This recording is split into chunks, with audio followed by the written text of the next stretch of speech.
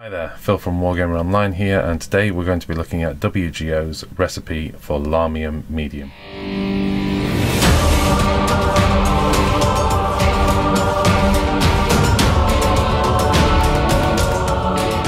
I've mainly worked on this recipe for diluting paints down so you can decant them into dropper bottles, but actually it's just like Lahmium Medium in many respects. It's useful for all things, so if you're just wanting to dilute a paint down slightly, the old classic Duncan thin your paints, I think it's a little bit more forgiving than water.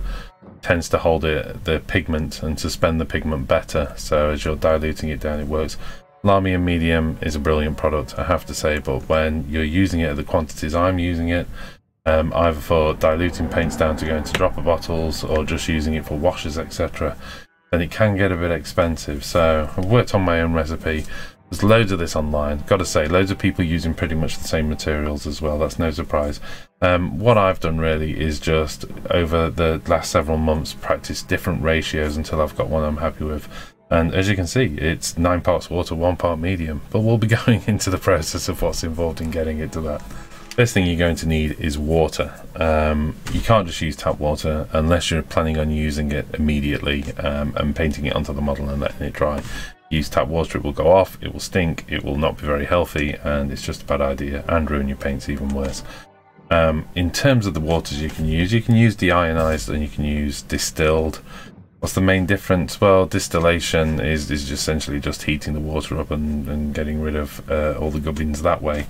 Deionized, or purified water as this is, but this is basically deionized water. It's just called purified water in this instance. This is from my local pharmacy. As you can see, this was a 2 litre tub. It cost me about £1.50. You can get it cheaper online, but as you can see, I've been using this for several months. I'm only halfway down the bottle, so get that. Don't use tap water. Next thing is you're going to need a dropper bottle of some description or some kind of container. What I like about these is they're 100ml bottles. Perfect, really. I never mix more than that at any one time. Just don't have the need for it really, and that's still 10 times the volume you get inside a Citadel paint pot. Next up is a matte acrylic medium. It's important you get the matte. You don't want to be adding a gloss effect, a sheen to your paints.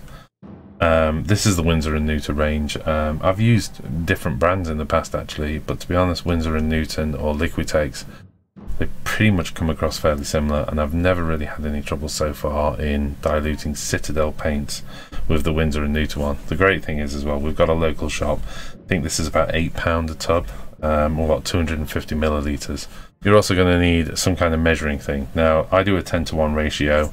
But to be honest, if you're making a great big vat of this, you could do 10 teacups, 9 teacups of water and 1 teacup of medium. Seems a bit extreme, but the reason I've done the ratio is it makes it fairly simple. Depending on the size of the container and all the rest, it just gives you a recipe that you can scale up or scale down as you need it. Finally, ball bearing, glass bead, plastic beads, BB beads, whatever you want to use. A lot of people shy away from the metal balls because they're worried about rusting, etc, etc. I buy mine from Green Stuff World in 6 years, and hundreds of steel balls. I've never had one go wrong. Recently I've been using AK Interactives for thinner paints because this is the 6.5mm bead from Green Stuff World. It's a bit heavier, it's ideal for thicker paints to be honest, and in terms of weight to size ratio it's about 4 times that of a glass bead, so it's always going to agitate your paints better. I know that AK Interactive do a smaller one, and I've been using that for things like washers and layer paints, generally watered down a bit thinner anyway. Before we go too far, probably one of the questions to ask is there any harm in watering the paint down? I mean, from my opinion, no, particularly bases and layers. I don't know a single base or layer colour in the Citadel range that you can use straight from the pot. Anybody who watches the Mighty Duncan will know, 2 thin coats. I'm a big fan of essentially thinning them in advance. Why do I need to thin them down every time I'm using them? I at least take them to a base level, in other words the thickest I'd ever possibly use them, and then of course I've always got lots more of this stuff if I want to, or a tub of Lahmium Medium to one side as well, just to add a drop every now and then. In fact, actually I do have Lahmium Medium just in one of these little dropper bottles if I want to just add a drop to a paint as well. So I think there's no harm in it. there's a definite difference. You know, this is Warflesh. It's a base paint. It's been watered down. You know, it's been diluted, and as you can see, it agitates quite easily, and that's because the paint isn't absolutely, you know, thick. But it's brilliant. It's not far off of being able to be put into an airbrush, probably just a little bit more dilution. And in terms of painting your models, it will still go down as a base coat, but of course you're probably going to need to do 2 coats of it, which, you know, that's the whole point. Let's get started. The first thing I need to do is get the water into the pot. Now the easiest way, because I've started running out of space on this, is I've got myself, because I can't reach to the water anymore with my syringe, I'm actually just using a little pot just to pour it into. So I'm just going to pour that into there. It's a nice clean pot, so if I don't use all of this water, I can just put it back in as well. And I'm going to draw off 90 milliliters of this. To be honest, what you could do once you've made 1 or 2 mixtures of this is to just mark on the side of the bottle where 90 milliliters sits, and then every time you need to make up some more, you don't have to measure the water out. You just have to fill it up to the watermark and then add your 10 milliliters of medium. So that's 30. This is the dangerous bit. Talking to you guys, I'm bound to lose count.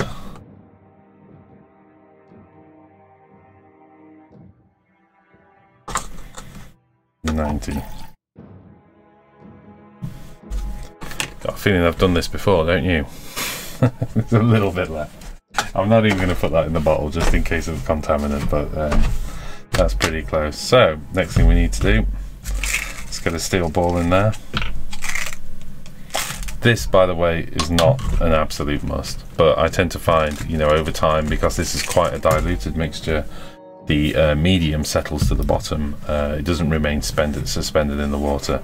So I think it's just a good idea to have something to agitate the bottom before you start shaking it up, for the sake of price of a small steel ball. But like I say, you could do glass beads or whatever. I'm going to take the lid off of this just to make it easier to get to. Dip in this for 10 milliliters of the stuff, which is a lot more than you'll see on some channels. But like I say, for me, after much experimentation, you tend to find that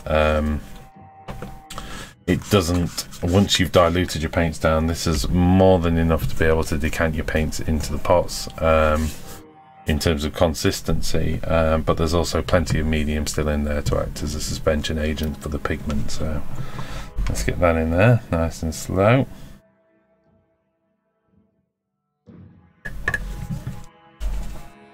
Put the lid on. Give it a good shake.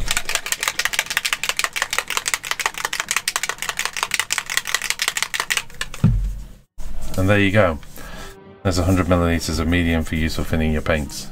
If you want to see how I use this, how I decant the paints, I'm also going to put another video up pretty much at the same time. You can check that out on how to decant your paints into dropper bottles. Again, been covered quite a bit, but I've perfected the technique over time, and I've also developed these little things, which are wonderful little custom-made funnels for getting the paints from Games Workshop pots. For premium members, you can actually download this file to print from the download section of the website. Okay, all you need to do, stick a label on there. Don't forget to remember your ratios. Of course, feel free to experiment. You know, you could do 10 parts water, 1 part medium, you know, 9.5 parts water, half part medium, which would be about 19 and 20, but you know, depends how you want to do your math. For me though, this has always worked when it comes to doing the decanting. This was Warflesh, did this most recently. I'll just give you an example of how it looks. This was diluted using the medium. Just give you a quick idea of how it looks. As you can see, there's still plenty of working pigment in that paint there. It just flows a bit nicer, doesn't it? Look, already going well. Let's give you a little tilt so you can see it. There you go.